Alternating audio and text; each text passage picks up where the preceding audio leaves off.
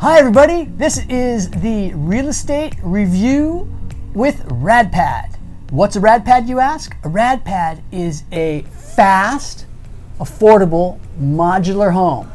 And I am here with Todd Devin. Hi y'all.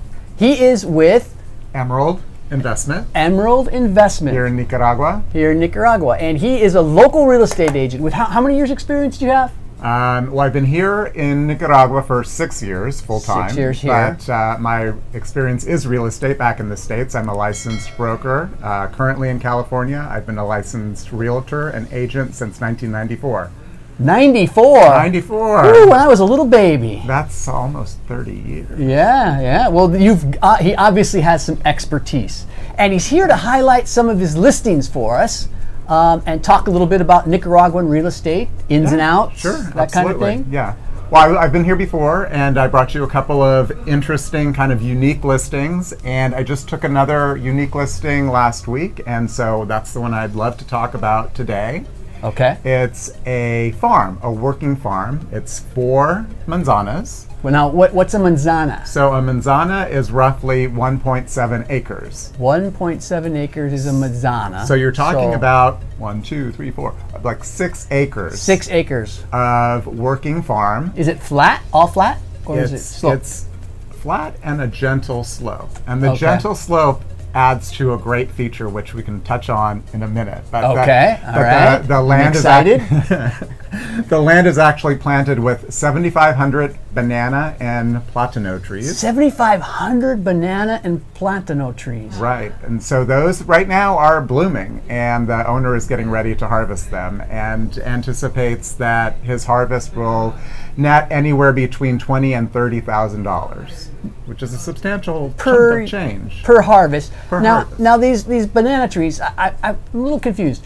Do they only grow? Do you have to cut them down between each time they sprout more bananas? Do you know? I don't know. You're a real estate expert. I don't know if you're a banana expert. I'm not a banana expert, but I do know, because he and I were talking about it, that the banana trees will bloom for several seasons before you need to replant them. Okay, all right. So it's not a yearly thing that you have to cut them. I don't know. Maybe you have to cut them and they grow back each year and fruit, but it's something that they're going to grow. So you don't have to go through the work of planting a new crop every year like you would with beans or rice. So get out there and till the soil.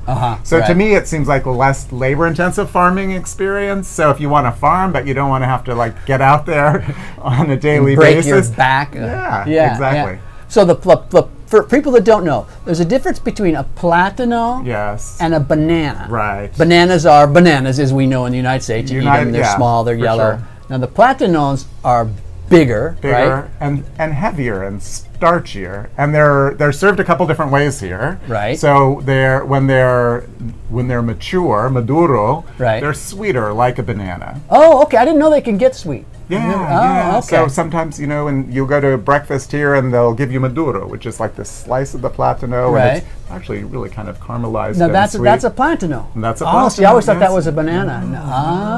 Learn something new every day. That's a plantain. Yeah, a plantain. Okay. Plantain. And then the other way is when it's green, when it's not ripe at all. Right. And they fry them and make tostones. Tostones. It's like they kind of smash them and then fry them in the water. Which I love. Oil. Do you like them? I don't actually. So okay, wait. Because I didn't like them when I first moved here either. Right. It took a little time, and now I love them. I actually Why? Did you just grow? Did you adapt?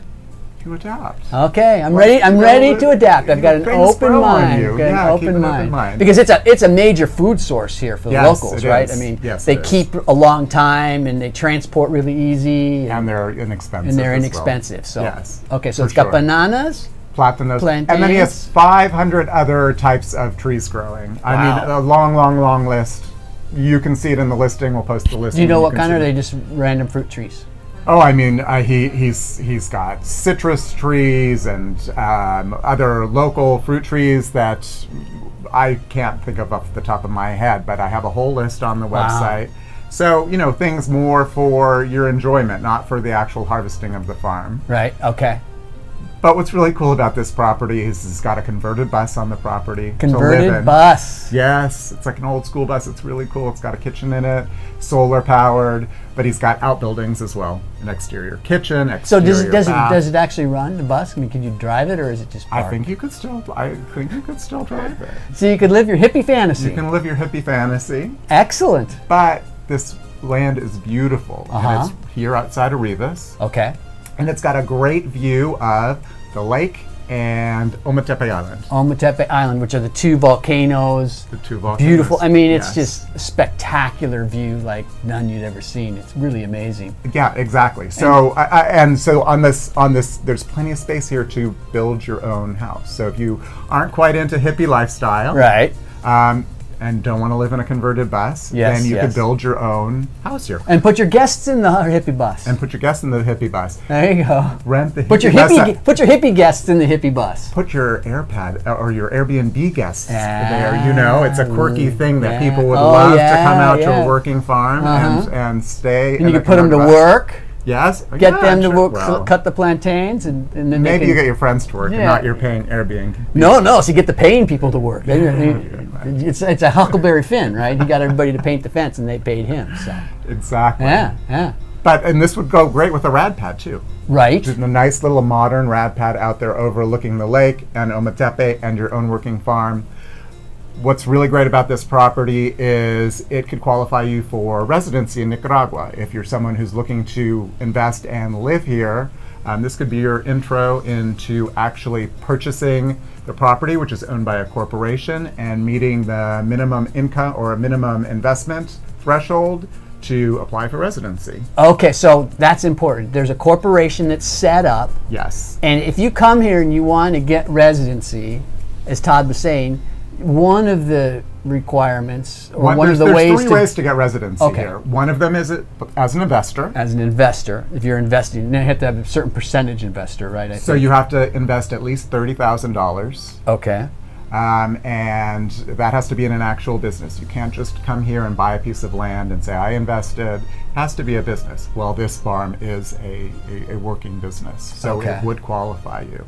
Okay. There are two other ways that you can obtain residency. One is pensionado, which is retirement. Right. I've heard that's difficult to do.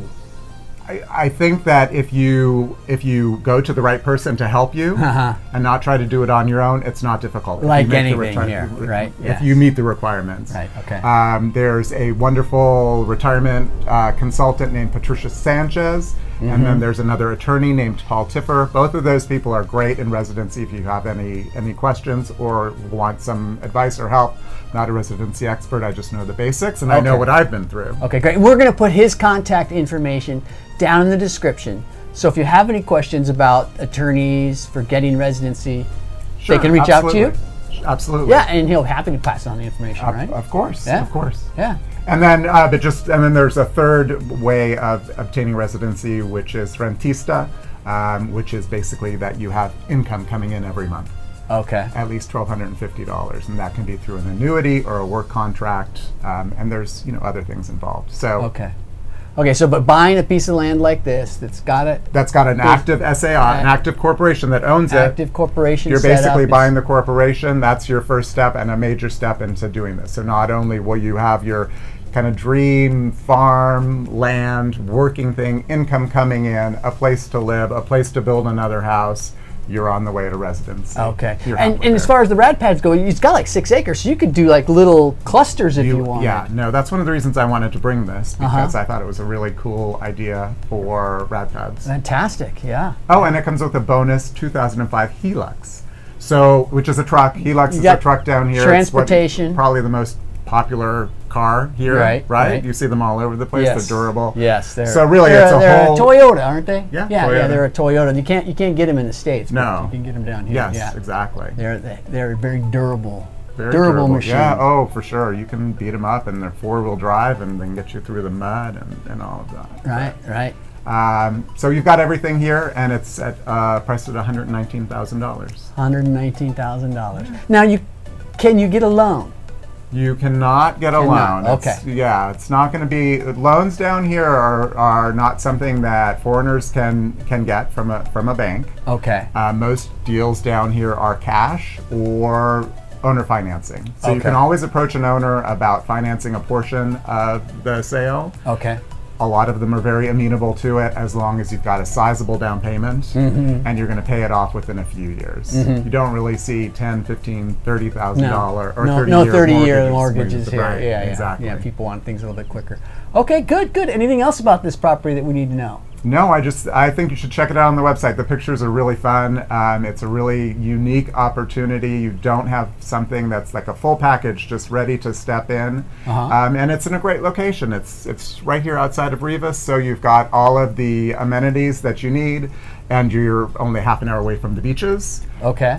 Across the lake from Ometepe, there's lots of fun things to do here, but it's very pastoral, very relaxing, very beautiful. Perfect. Spot. And if you've got any more questions about information, please contact Todd. Contact me. All of his information will be down in the description. Why don't you give us your phone number, Instagram real quick? So phone number here in Nicaragua is 505-7533-5812. I also have a US line that rings here, which is 619-313-7313.